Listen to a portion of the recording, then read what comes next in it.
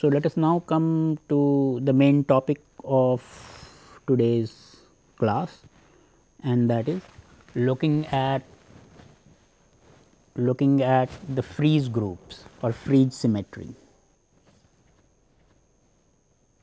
Frieze is just a technical name, is actually an architectural phrase of in the buildings you will be seeing that in the top of architectural building or beautiful temples or so, there will be patterns repeating along one direction. So, the frieze pattern are two dimensional patterns. Pattern is two dimensional, but the translational symmetry is one dimensional. It is repeating in one dimensional. 2D pattern with 1D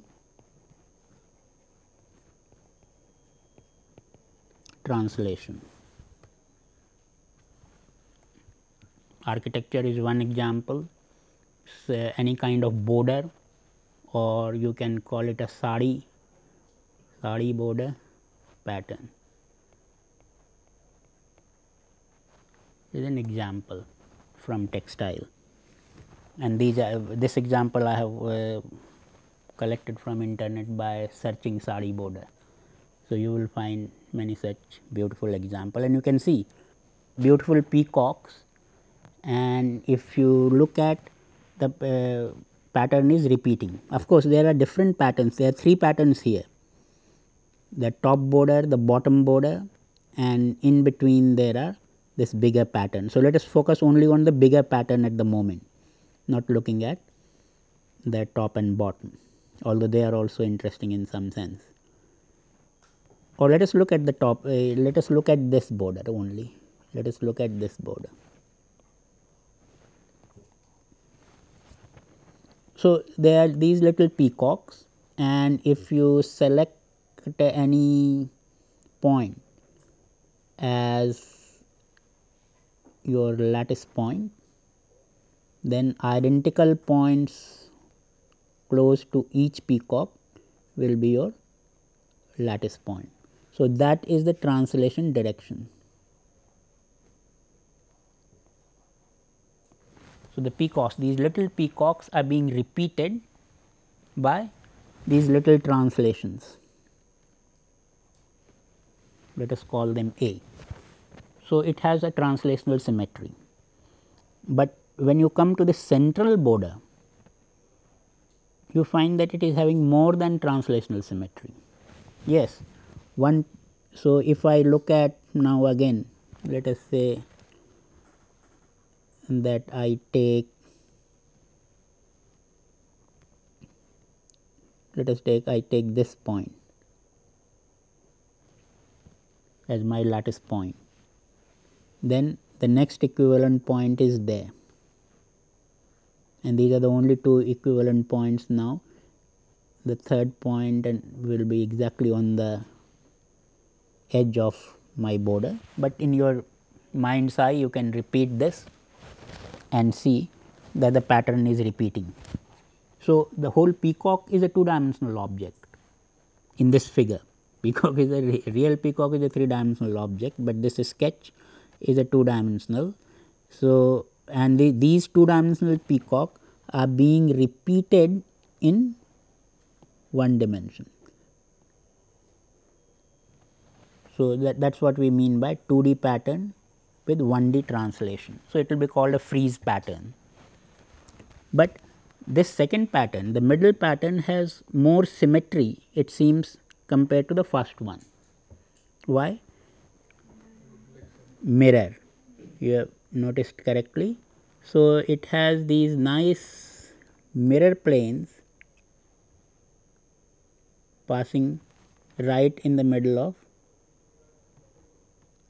the two peacocks.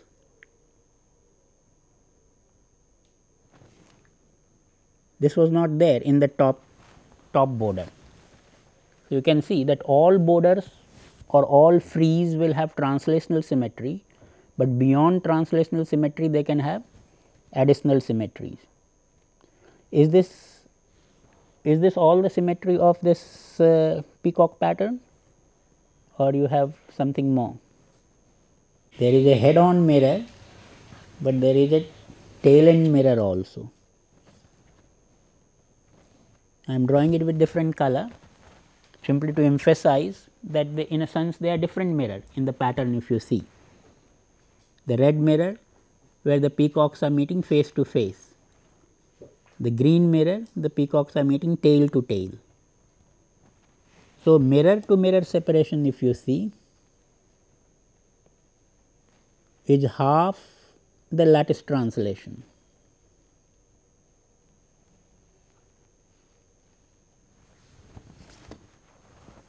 Is this an accident, or is this some sort of a symmetry formula?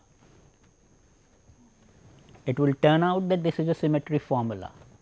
You can't, in this figure you found that there was this accidental mirror in between. You tried to put peacocks face to face to have a mirror, but you can't avoid that peacocks will have mirror at tail to tail also, and you can show this by the use of Seitz operator, which we were just discussing. So, we will come to that. Let us look at one more pattern and try to find out its symmetry. What are the symmetries here? There is a horizontal mirror, very good, which was not there in the previous one. In the peacock figure there was only vertical mirrors, but now you have a horizontal mirror. Any other? Vertical mirrors are also there.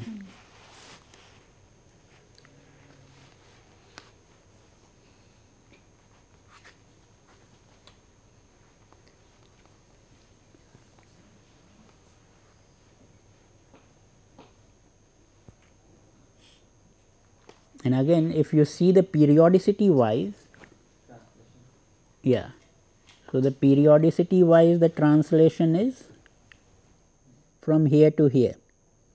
If you look at, if you try to put the lattice points, if you put a lattice point here, the next lattice point will be there. From the pattern feature you can see things are repeating at that distance.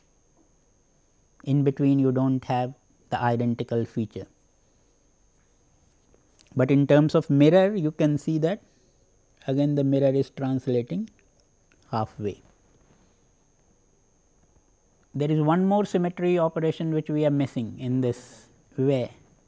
Intersection of vertical and horizontal. Intersection of vertical and horizontal. So, that is also a symmetry principle. Whenever two mirrors intersect at 90 degree, you can't avoid to have a two-fold rotation. So, that will also be there. So, you can see that in some sense this border is richer in symmetry than the previous two borders. So, we can rank it in symmetry. The topmost border was only having translation, was having least symmetric.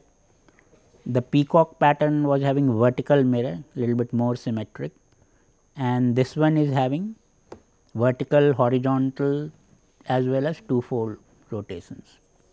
So, the question is, can we classify or can we classify all possible borders?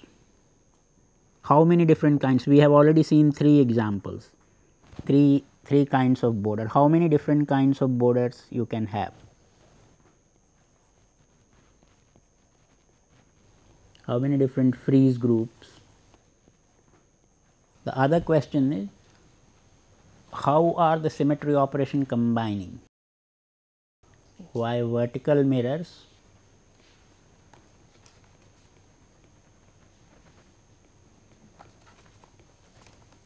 occur at T by 2, where T is the translational symmetry.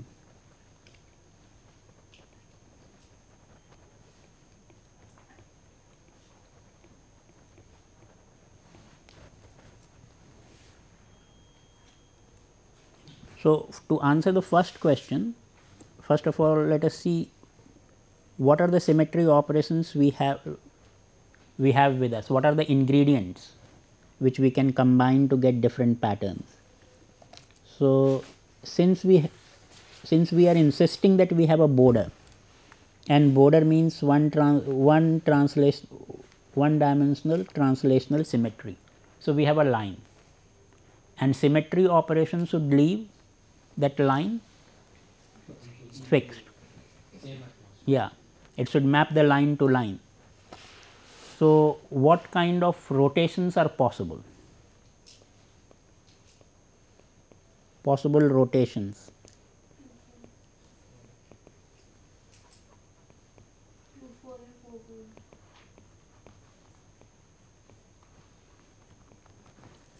If you apply a 4-fold, so where will it rotate? So, it will make this line a horizontal line, a vertical. So, then, and since this was a translation and a 4-fold demands that this also is a translation. So, now automatically you are having a 2-dimensional periodicity. So, your restriction of the phrase group that it should have 1-dimensional translational periodicity is getting violated if you allow for 4-fold. So, when we will discuss this kind of patterns also, that is the 2-dimensional patterns with 2-dimensional periodicity, that is the pattern of tiles or any 2-dimensional, say let us say graphene crystal. So, 2-dimensional patterns can have 4-fold, but 1-dimensional pattern cannot have 4-fold. 6-fold will rotate it by 60 degree, you will have the same issue. So, since I have to confine my translations into 1 dimension only, yeah, the only allowed rotation is 180, either no rotation, 1-fold or 180 degree, which will keep line to line, and you will still remain in 1 dimensions. So, only allowed rotation is 2-fold.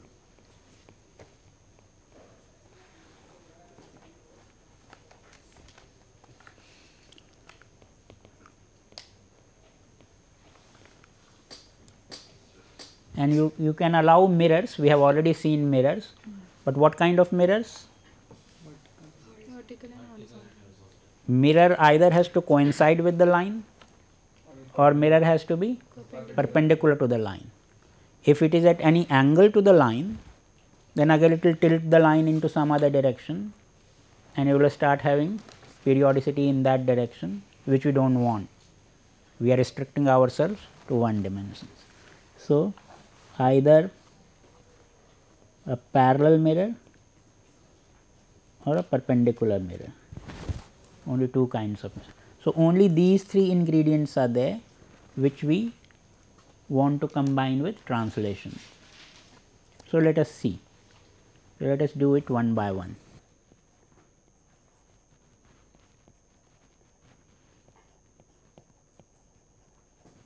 So, suppose this is a 1D lattice, and of course, you saw in the peacock pattern, in the most minimalist way, if you do not want any symmetry, you can go without symmetry.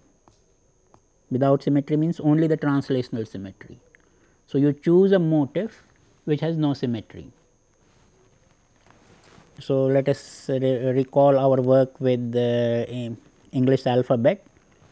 So, a letter without any symmetry, let us say the letter P. So, if I place P at each lattice point, if I repeat P, I do not get any 2-fold, any horizontal mirror, any vertical mirror, only translations. Let us call this our first group.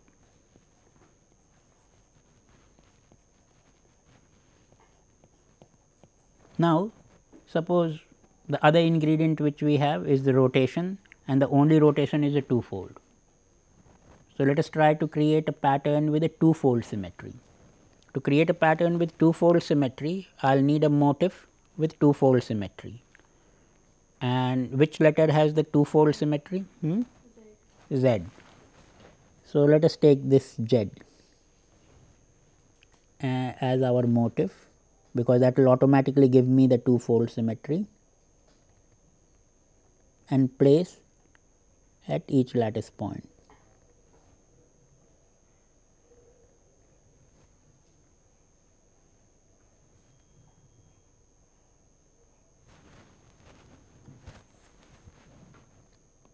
So, translational symmetry was anyway there, but now interestingly, since the motif itself is a two-fold symmetry, now when I am saying two-fold symmetry and I am placing, although I selected a motif of two-fold symmetry, but when I am putting two-fold now in the pattern, these two folds are of the pattern, not of the motif. If only locally the motif is two-fold symmetry, but not the whole pattern, I will not count that. But you can see actually, because the motif is having two-fold symmetry, they are inducing the two-fold symmetry of the entire line, entire pattern. Because if you draw this pattern on a tracing paper and flip the pattern 180 degree, so the whole line will go from one place to other place. This Z will rotate by 180 degree to this Z about this two-fold. So, when I am drawing these two-fold, I am meaning that not only of the local Z there, but of the entire line. Can you see other symmetry emerging from this operation? Between two letters, not easy to see. So, you will have to experiment with drawing it on tracing paper, and then you will find that if you rotate by 180 degree about these central points, there are two folds. You can't avoid it. You can't avoid it. And why can't you avoid it? So, CITES is telling you that you cannot avoid it. So, let us look at let us do a CITES analysis of this pattern. What we are saying that how to combine, let us combine because this pattern, see, and these, when we say these are Friese groups, so all operations are actually forming group. So, for any two different operation, the combination of the operation should also be present. So, we are saying the translation T are present and the rotation two-fold is present.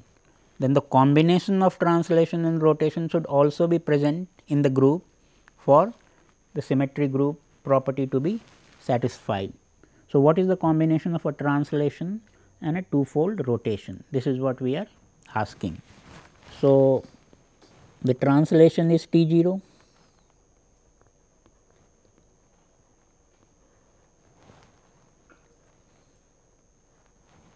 or let us call it A0, because in lattice parameter wise we use the translation A and B. So, A0 is the translation in the x axis,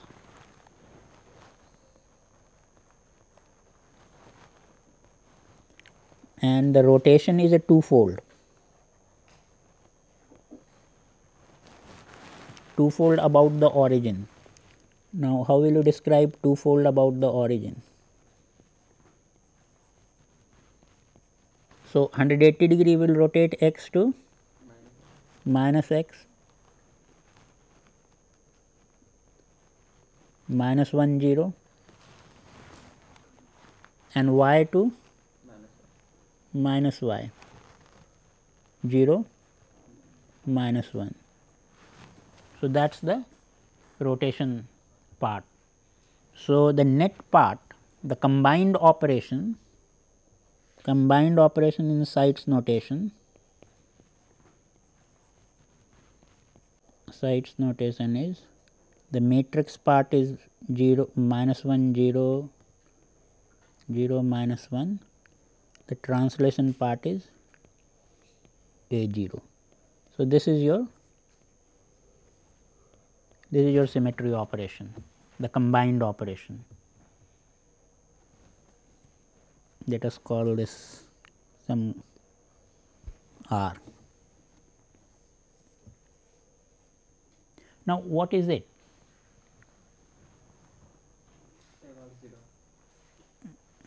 It is a combination of a rotation and a translation. Okay. So, both are of type 1, both of them do not change handedness. So, combining rotation and translation, you cannot get reflection. You can either get rotation or you get translation. So, translation will not leave any point fixed, we have seen. Rotation will leave some point fixed. So, our question that is this. So, it can't be reflection because it is of type 1. We are combining two type 1 operations.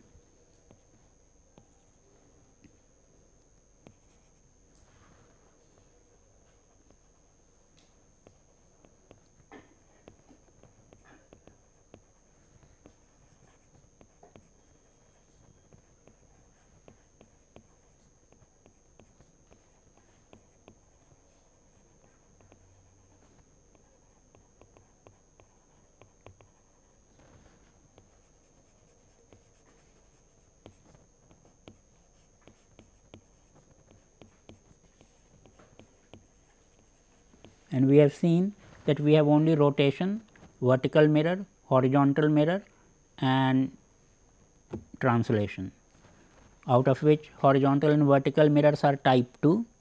So, the only possibility of for this is to either be a translation or be a rotation or be a two-fold. Rotation also is only one possibility. So, it is a two-fold rotation. But we know the property that translation will not leave any fixed point.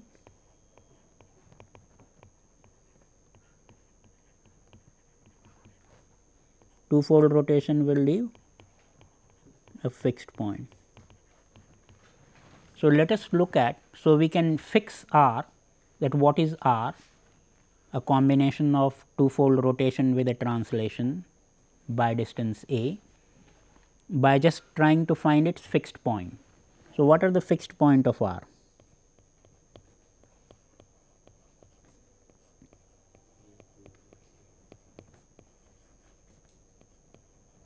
Fixed point of R means that x is equal to R x. After applying R, whatever point is not moved by R is the fixed point. So, let us say that the components are x y, R is minus 1 0 0 minus 1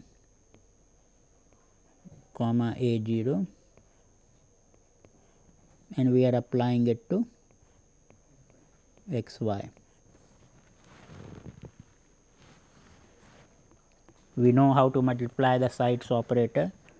So, we multiply by the matrix, we multiply the column vector x y with the matrix and add a 0. This gives you minus x minus y plus a 0. This then gives you minus x plus a and minus y. So, x y, if x y is a fixed point of R, this should be satisfied. Now, two vectors are equal when their components are equal. So, x is equal to minus x plus a, which gives you x is equal to a by 2, and y is equal to minus y, which gives you y is equal to 0. So, this is the fixed point.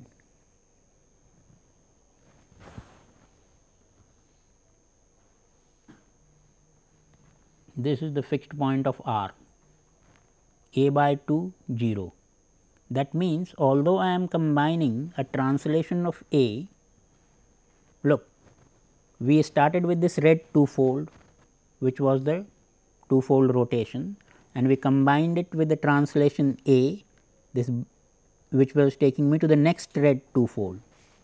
But the combination of the operation is actually generating a fixed point at a by 2, and what is that? That is the midpoint,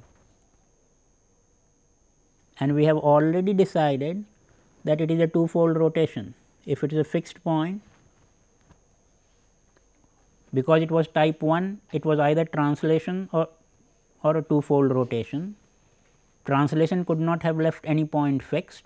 So, we should not have got any solution. If it was a pure translation, we would not have got any solution, but we are getting a solution that a by 2 0 point is fixed. So, this is a two-fold rotation at a by 2.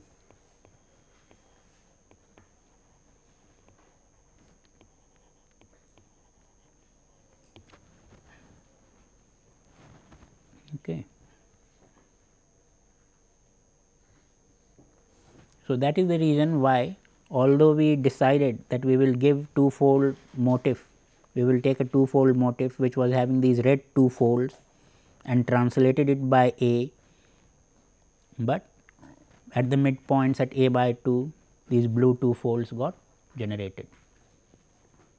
So, if this analysis would have given me some inconsistency, okay, sometimes it can give you an inconsistent equation which you can't solve, okay, means you will get x is equal to a and x is equal to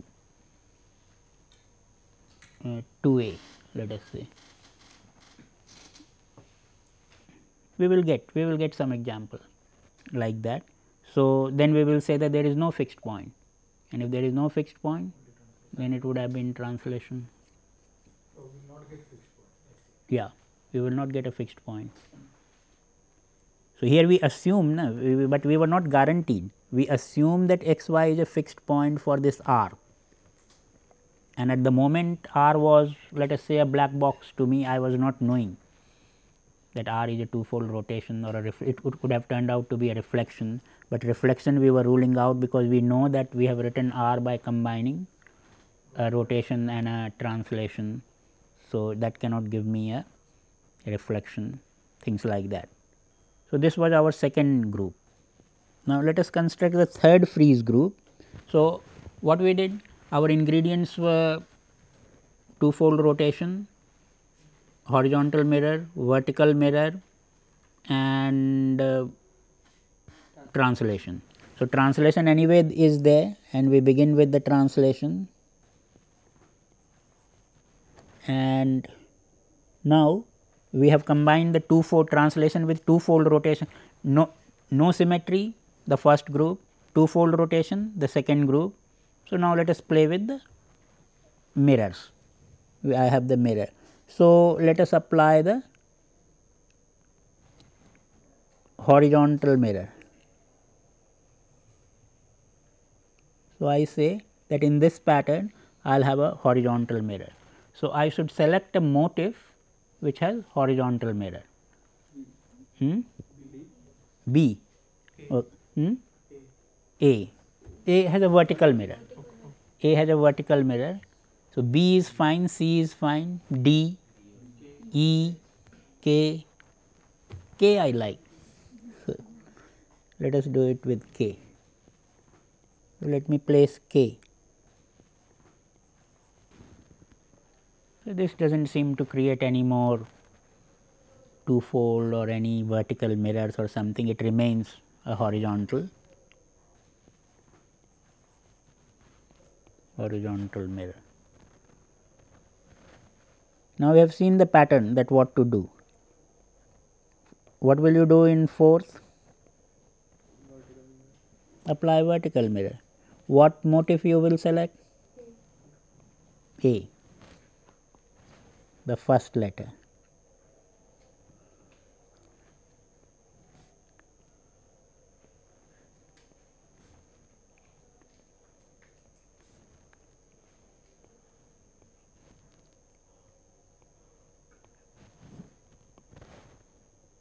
You have a vertical mirror, you have a vertical mirror,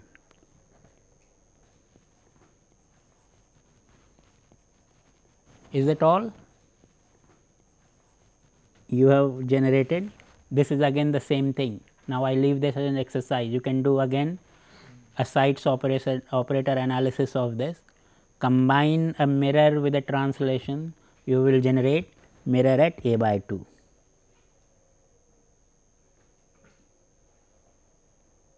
No way I can place a nice mirror symmetric A at the lattice point and say that the midpoints will not have mirror.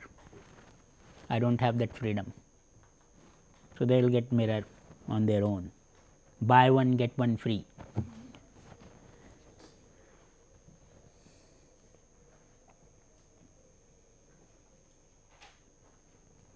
This is not a mirror, so let me not confuse by drawing that line.